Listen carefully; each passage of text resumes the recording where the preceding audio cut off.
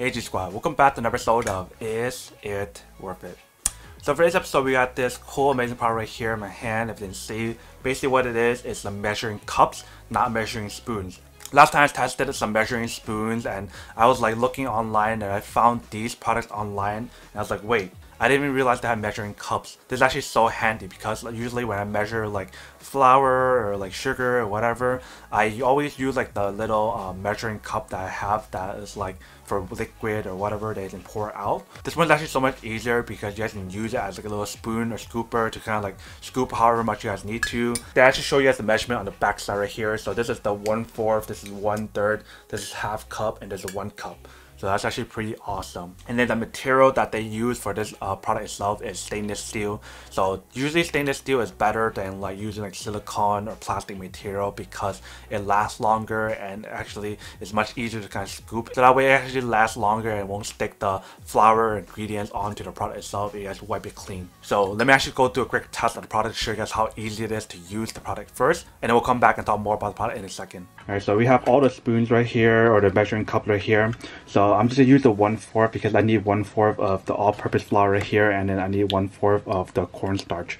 So let me add this first. Alright, so let's do 1/4 cup. Alright, so that's 1/4. Pour it in. So now we're gonna scoop the 1/4 of the cornstarch as well, so I can show you guys when it actually works and whatnot. Alright, so we got the cornstarch right here. So 1/4 cup. So that should be about 1/4. Pour it in. Alright, so that should be good. Now I can go rinse this measuring cup or measuring spoon itself. So let's do that first. Just like this. And it comes out really easy because it's just flour. If you guys use something that's oily to measure like oil or something, then you guys probably want to use the sponge right here and probably use some soap to wash it. Alright, welcome back guys. So now you guys saw the quick test of the product itself. You guys can see it actually does work and actually works quite well. I really like this product a lot because it makes your life a lot easier, so you guys can actually scoop however much you guys need to. This one's so much easier because you guys get like individual measurement for the cups, so you guys know how much to add. And also like if you guys look on the side, it tells you guys like other like measurements as well. So there's like milliliters, I believe this is like the ounces, and then there's like cups. So there's like different type of measurement on the big one, and then all the individual small ones has like the measurement size on the back. So that's actually pretty cool. But now that we did the quick unboxing and testing of the product itself, now to answer the question of whether or not it's actually worth it or not. So obviously I have to say that this is worth it if you guys want one and need one of these, especially if you guys cook a lot or bake a lot. You guys need to measure like the right amount of ingredients, then this is actually really worth it.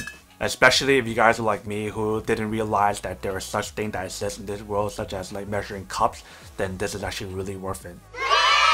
But then obviously for those guys who don't want or don't need one or have no use for one of these, then obviously don't buy one and save your money for something else that actually do need. But other than that, that's pretty much it for a quick unboxing and testing of the product itself. Hope you guys enjoyed this video. If you guys did, then make sure to subscribe, like, and comment down below. And if you guys like this video and you guys want to see more, then make sure to click on that bell notification in the bottom to be notified of new videos that will be coming up in the future. But as always, make sure to stay positive, be you, and I'll see you guys in the next episode of Is It Worth It? Peace. And then for today's G Squad fan shout day we have